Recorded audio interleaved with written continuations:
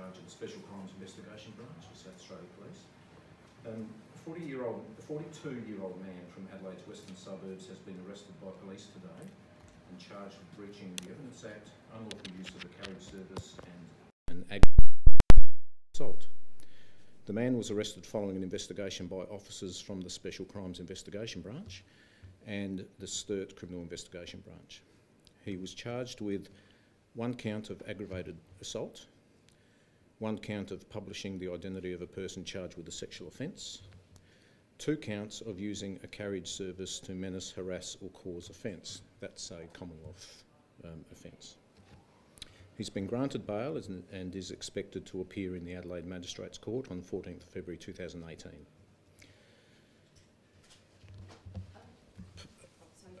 I'm still going. I've got more. Police would like to make a general comment with respect to members of the public seeking to undertake their own criminal investigations of any type.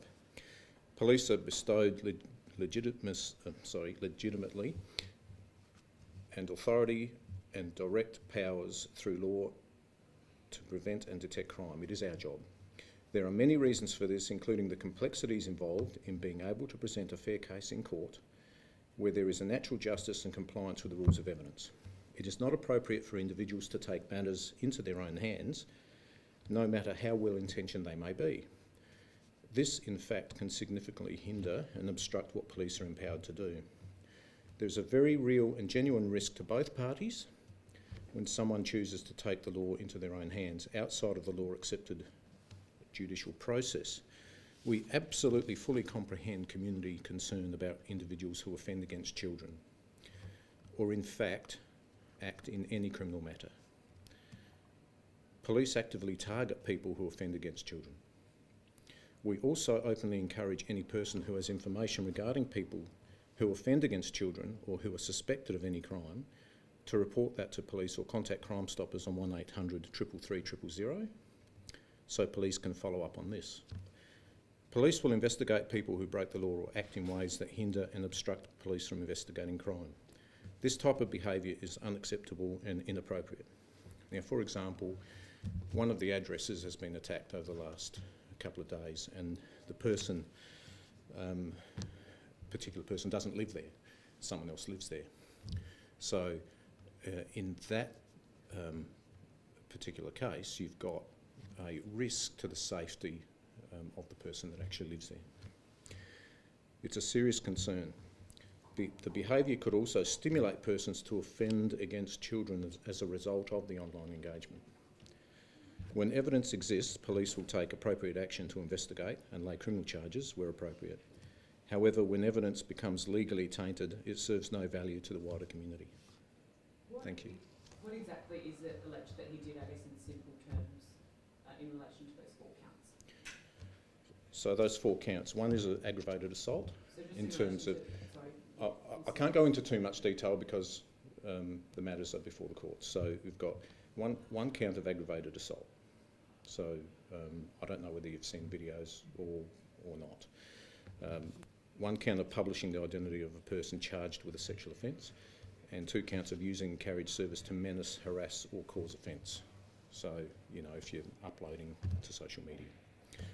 Why is it an aggravated aggravated assault rather than common assault? What's the aggravation? Quite an elderly person.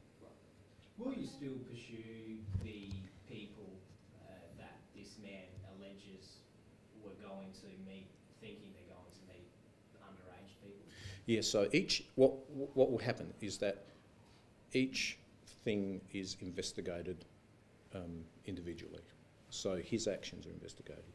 The people that he has had contact with, those particular instances are investigated. So they're ongoing at the moment. So this man's activities could lead to... You've come out and charged him before you've charged the alleged pedophiles. Is that something you're concerned about? I mean, it seems that from an outsider's perspective, he's been charged, the investigations happen quicker than these alleged child sex predators. Well, when you have someone that's taking certain action against other people, there's an evidence component that has to be associated to that. So there is evidence that needs to be retrieved in relation to the actions of the other people. So, and his actions are investigated completely separately. So they're separate matters. They need to be investigated separately. Do you believe that the man worked alone, or are you investigating whether anyone else, assisted him in contacting these people or videoing the encounters, for example? Have no information at hand to suggest that, but if anyone has information in relation to that, we'll welcome that. What kind of a penalty is he facing, and is this like what he was doing? Is it quite unusual? Sorry, what kind of a penalty? A penalty? Yeah. I understand that the Commonwealth offences are 3 years. I don't have the penalty in relation to the other offences. And is it quite unusual, the circumstance? Quite unusual? Yeah.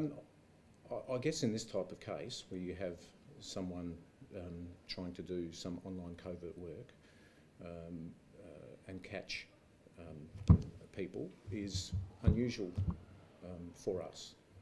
He went to great lengths to sort of subtly lure this person, these people online, and then actually physically go out and meet them. What sort of risk is he taking to his own safety? Because anything could have happened. Anything could happen to him. Absolutely. So there's, you don't know what's going to happen in these sorts of circumstances. He doesn't know who he's going to meet in these circumstances. So it could be someone that's a violent person, a lot bigger than him, may attack him, or we've had overseas in other jurisdictions there has been examples of that happening. He also said that he said it was so easy for him to create this fake profile, go online, and then in a matter of an hour was speaking to 5 or 6 alleged pedophiles, and he said that's the reason he chose to do this, because in his words the police weren't doing their job. How do you respond to that? Yeah. Can I just say that back in January 2015 we, in the Special Crimes Investigation Branch, we put together the Joint Anti-Child Exploitation Team, which is a team of AFP and SAPOL members that work out of that branch. Since that time we've had 72 covert online investigations, 14 apprehensions, 6 of which have been convicted, and there's 8 before the court currently. So we are actively working in that space and have been since January 2015. We're not alone, other jurisdictions also work in that space as well. So what's your message to people like this gentleman who think that they could, go and take the law into their own hands? Pass any information you have to police. Don't take this on board yourself. Don't make contact with a view of doing a citizen's arrest or anything like that. It's very risky. It's risky to both parties. What was his reaction when you looked at the rest? I wasn't there.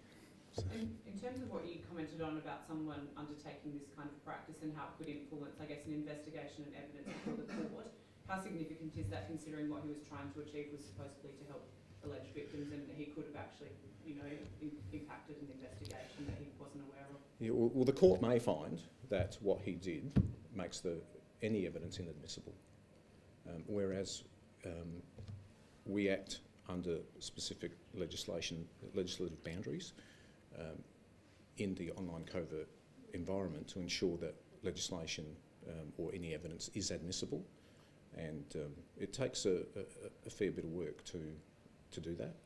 So, just by going on any site and meeting someone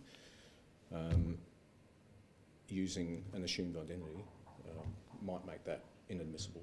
Are you aware of an incident last week where the gentleman said that he had a similar operation, I believe it was at Marion, where he was at a shop, called the police, he claimed 6 police surrounded him while the alleged paedophile was at the other end of the shop, and he walked away.